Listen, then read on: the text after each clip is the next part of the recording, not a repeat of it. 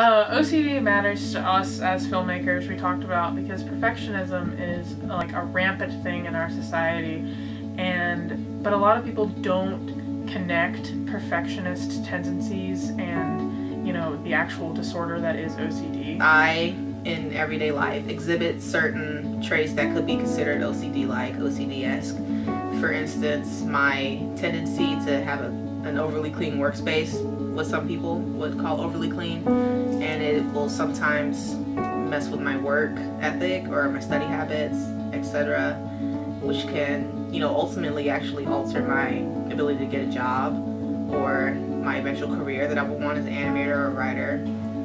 The point of the website is to be all-inclusive. It's a safe haven for people who just kind of need a place to vent, and they need a place where people are like them and have the same tendencies as them, and they don't feel so alone in the world. That as a society, we have normalized the idea of perfectionism as being okay, even though a lot of perfectionist tendencies run pretty close to some OCD and OCPD tendencies.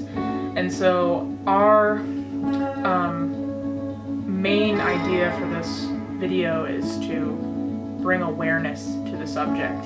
And I know throughout this whole project I've learned more about perfectionism and OCD than I ever have in any other walk of life before. I feel like it's something that goes completely unnoticed, but it is something out there that affects a lot of people in our society. And